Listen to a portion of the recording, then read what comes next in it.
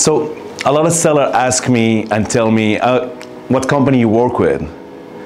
I never heard of your company. And the reality is, real estate companies doesn't really sell the home.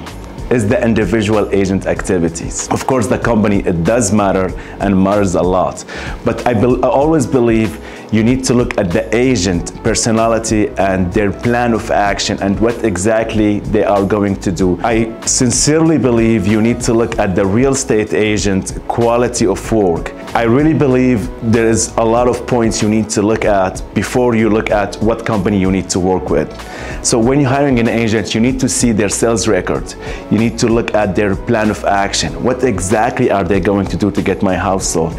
You don't really want to hire an agent, what we call the 3 Ps agent.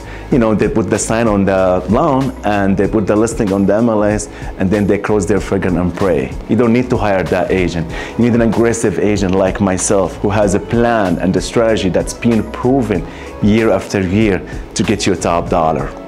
So again, hiring an agent at the company, it does matter, but what actually matters is the quality of the agent and their proven record of sales performance.